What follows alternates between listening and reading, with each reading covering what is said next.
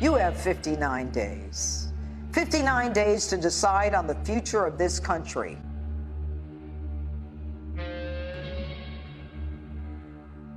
Don't lie to me. I am tired of lies. The absurdity of the claim that President Donald Trump, even the Donald Trump I knew before he was president, would call fallen soldiers losers and suckers is absurd. Disrespect the military? Are you crazy? From day one, this president has spoken proudly of and has been supportive of the United States military and law enforcement. And like everything else, he doesn't just talk the talk, he walks the walk.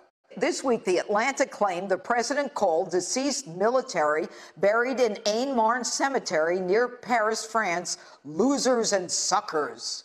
The article cites 4 people. The accusers? To be able to quote exact words of the president, I would think the 4 people would have irrefutable, unblemished, unquestionable credentials. So who are they? You know them well. Anonymous. No names, no attribution, no ability to even question their veracity. Good old anonymous. You remember them. This is CNN Breaking News. Anonymous brought you the fake dossier. Anonymous brought you the false Russia collusion delusion. Anonymous brought America 3 years of hell as they leaked to overthrow a duly elected president. Anonymous, now 60 days before the election, seeks to wreak havoc in a presidential election. Now listen to the Atlantic editor-in-chief. Did they explain their thinking as to why they wouldn't put their names to these accounts? They don't want to be inundated with angry tweets.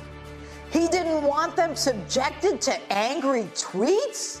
Mean tweets? Really? Go hide in a bunker somewhere.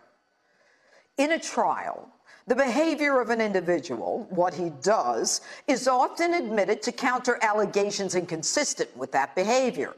This president fought for an astounding increase of $738 billion in national defense to protect our military, whittled down and demoralized during the Biden years. Such was crucial to our country, which faces increasingly dangerous times with the ascension of China's military might paralleled with our own military suffering enormous cuts. So what happened here? It was November 2018. The president was in France to celebrate military anniversaries. One visit to Aisne-Marne Cemetery was canceled because of the weather.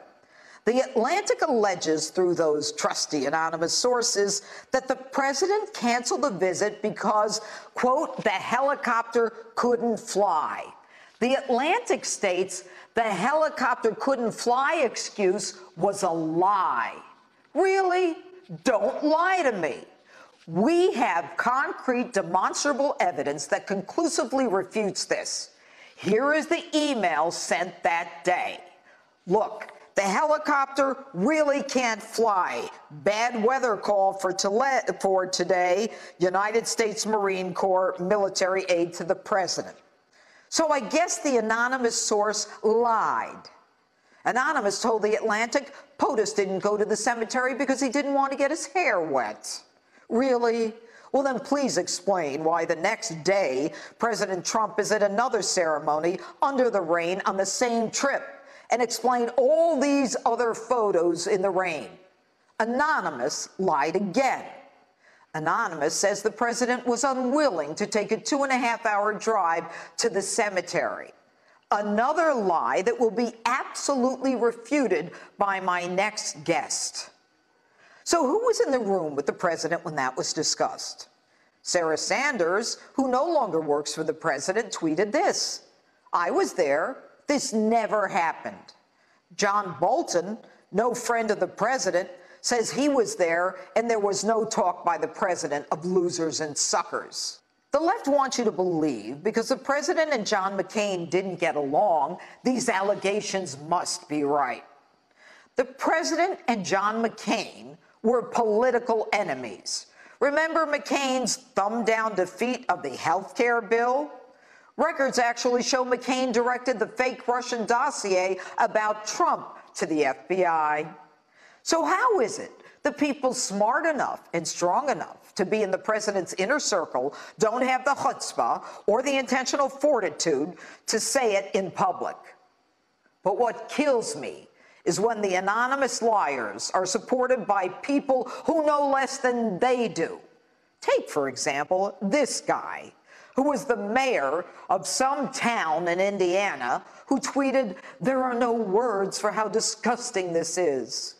When asked how he knew if it was even true, he says he can figure it out because the president thinks people who play by the rules or people who sacrifice for others are suckers. Really? Then why does he work so hard to get our economy on track, to provide for the military, to deliver on all his promises, to provide minorities with jobs that your cronies could never do? Look, things are not looking all that great for Joe Biden right now. He's even forced to come out of his bunker. The left's hissy fit knows no bounds. They will stop at nothing from impeachment to getting into our faces to ignoring their jobs to focus on destroying the president. When you don't have the facts, you resort to lies. But the truth is clear. The job numbers that came out yesterday were higher than even expected. 10.6 million jobs created in 4 months, the fastest labor market recovery from any economic crisis in history. Perfect time for a hoax. You have 59 days. 59 days to decide on the future of this country. Witnesses willing to come forward or good old anonymous afraid to come out of the shadows. As for me, I hate lies. Don't lie to me.